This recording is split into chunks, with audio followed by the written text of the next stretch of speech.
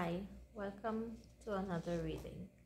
This one is called Longing for the Sense of Long Ago.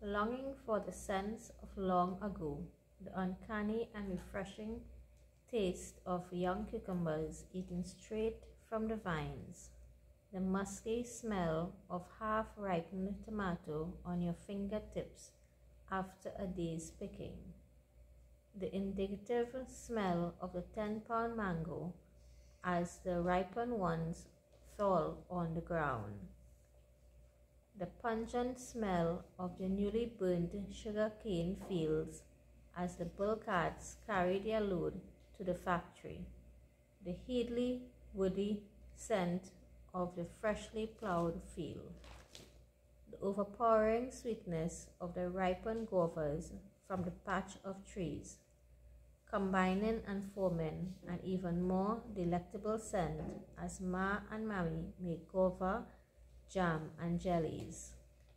Mammy, that magical cook, no store-bought sweets can compare.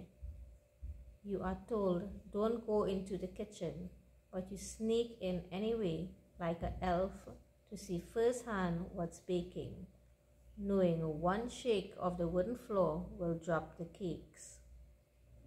Waiting patiently for Saturday evening to get a whiff of the coconut bread baking in the oven, hanging around to be the first to taste hot hops and butter.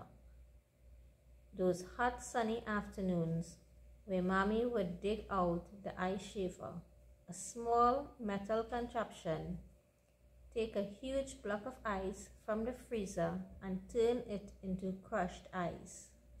Each one of us and whichever neighbor was around got a cup of ice filled with lots of guava syrup, popularly known as snow cone. As I said before, nothing was bought. Don't get me started on her Swiss roll and donuts, fudge and sugar cakes, her mastery of making Indian sweets, laddu, pera, and kurma, which to this day has a list long of lovers. Unfortunately, some scents will have to stay in memory. Circumstances gives it an added flavor. No more wooden floors to sneak into. No more going with the buckets to pick up fallen guavas. Even the trees are no more. No more planting of sugarcane.